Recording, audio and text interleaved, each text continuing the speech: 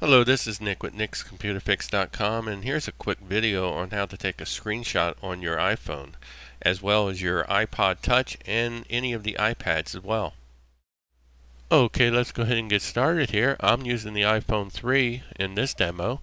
Let's press the home key here, and let me go ahead and slide, and we'll go to the home screen.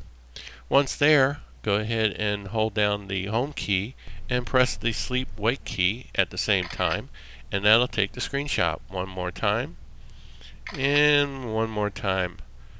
Alright, now we can go to the camera. Let's go ahead and click on the camera app, and we can open up the pictures here, and as you can see, the camera roll shows 3 of 3, and I can delete each one of them if I want to.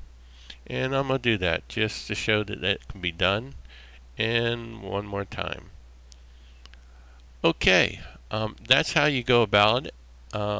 Taking a screenshot on your iPhone or your iPad or your iPod Touch. Okay, this is Nick with Nick's Computer Fix, and subscribe and like my video.